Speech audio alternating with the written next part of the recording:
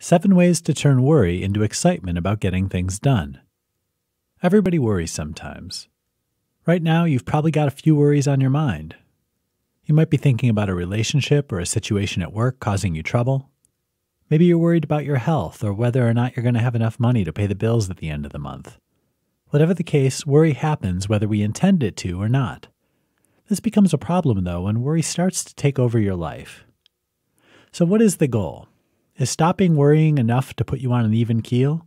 Or are you hoping for something more? What if, instead of worrying, you could become excited, then use this excitement to get more done? Let's look at 7 ways to achieve this. Be here now. Worry is a way of trapping you anywhere but here. Either you're worried about something which happened long ago, or you're caught up in fretting about something still to come. Neither is going to get you anywhere. To stop worrying, you need to focus on the present. What interests you right now? Realize this gets you nowhere fast. Worrying stops you cold. In fact, most procrastination is caused by worrying. With this in mind, why are you wasting your time and energy on worrying? Sometimes just recognizing what a waste worry is will be enough to derail it altogether, especially when you have better places to be. Throw yourself into something interesting. Worry needs your attention to survive. Get busy doing something engaging to your mind, and you'll find you forget all about worrying. Rewrite the script.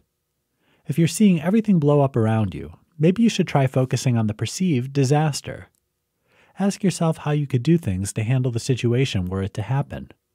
Once you have it, practice the scenario in your mind. Picture yourself handling matters. Practice. Worried about something you need to do later?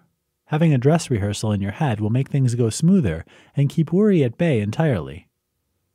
Ask. Challenge your worry. Dig in and get to the roots until you understand your worry intimately.